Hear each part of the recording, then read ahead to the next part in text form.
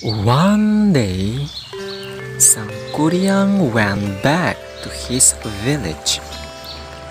He was big and strong. There, he met a beautiful young woman. He fell in love with her at the first sight. He did not know that she was Dayang Sumbi. She could never get older because she was granted eternal youth by the gods. One day, he approached Dayang Sumbi to propose her. Dayang Sumbi saw the bad scar on his forehead.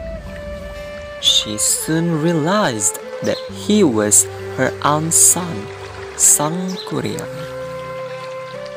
She told him the truths again and again, but he would not believe her. She was thinking hard to find a way not to marry him. Then she got an idea. She gave him a task which she thought was impossible for him to do.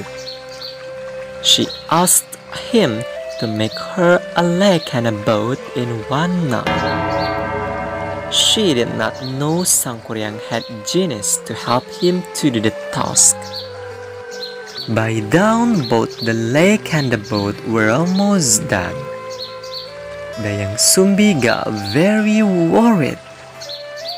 She was thinking hard again to find a way to fail him. Then she had an idea. She asked the people in the village to burn the woods in the east, so that the light made all the cocks in the village crow. The genius thought that the morning was almost broken. They ran away as fast as they could, leaving the boat unfinished.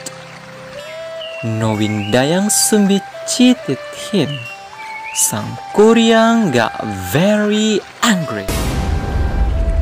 He kicked the boat so hard that it went upside down. It is now known as Mount Tangkuban Perahu. It is located 30 kilometers in the north of Bandung, in the direction of Lembang. Located at the highland just at the outskirts of Bandung, Tangkuban Perahu Crater is surely a perfect place to enjoy cool air and relaxing sceneries.